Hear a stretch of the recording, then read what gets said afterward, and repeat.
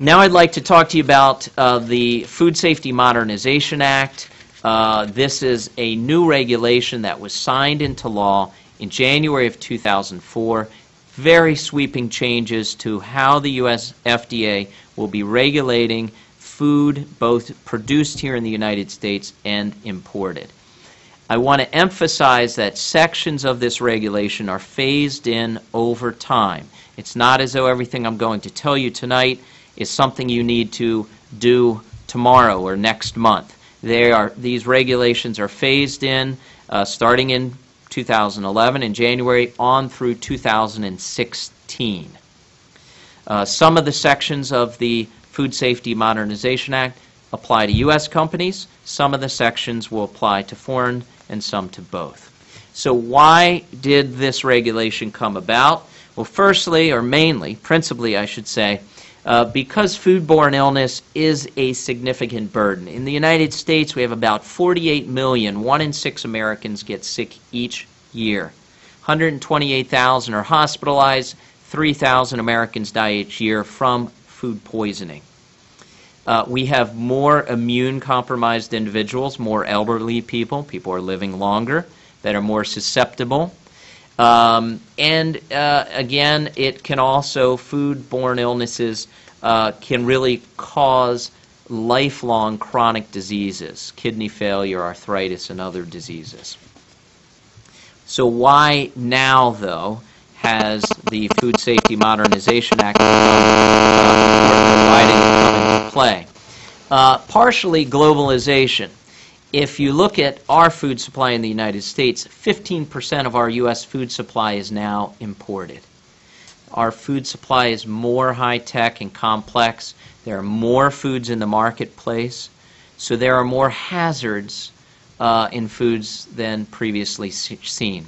And again, we also have shifting demographics. We have a population that is growing older, and these people, the elderly, are more at risk than in the past.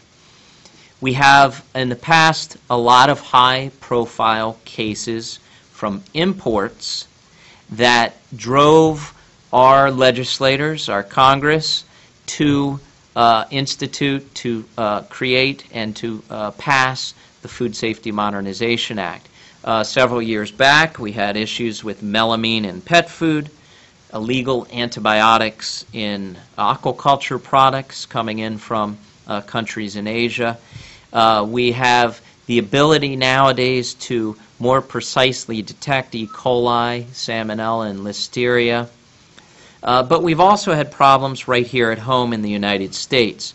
About 2 years ago, Peanut Corporation of America, a peanut paste production company here in the United States, in North Carolina, and in other parts of the U.S., had serious quality problems. A number of people died in the United States, and there were literally thousands of people sickened by products produced right here by a company right here in the United States.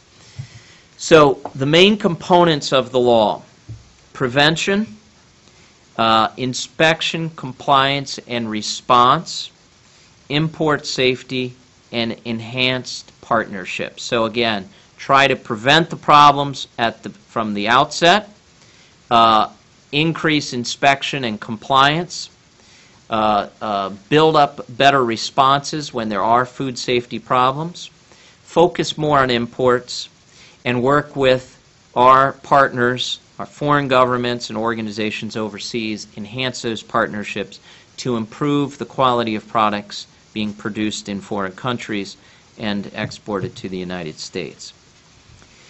Now, right now, our current system of relying on our port of entry inspections simply cannot handle the increase in imported food in the United States. Importers now are responsible for ensuring that their foreign suppliers have adequate preventative controls in place. So this is part, again, of these new requirements that are coming in. And the Food Safety Modernization Act aims to require food from abroad to be as safe as that which is produced here in the United States. Some quick statistics here. Over 240,000, again, approximately 250,000 foreign food facilities are registered over 200 countries. 15 to 20% of all U.S. foods coming in from other countries. That's where our food originates. 80% of all the seafood consumed in the United States is coming from overseas.